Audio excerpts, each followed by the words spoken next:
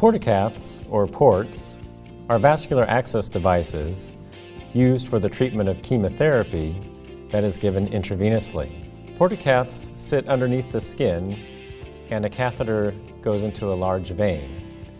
This helps in the chemotherapy administration and can also be used to draw blood for blood counts and blood tests.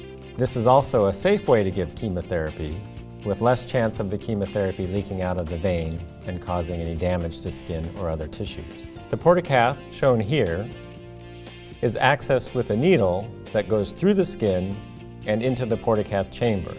So blood fills the chamber and can be withdrawn through the needle to have blood tests done before chemotherapy.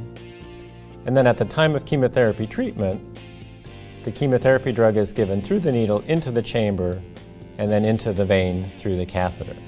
At the completion of your chemotherapy treatment, the needle will be removed from the port and from the skin so that when you go home, there isn't any needle or any catheters or anything that require care. Simply keep the skin clean and dry. Once a patient's cancer treatment is completed and they no longer require chemotherapy, the Portacath can be removed as a simple outpatient procedure.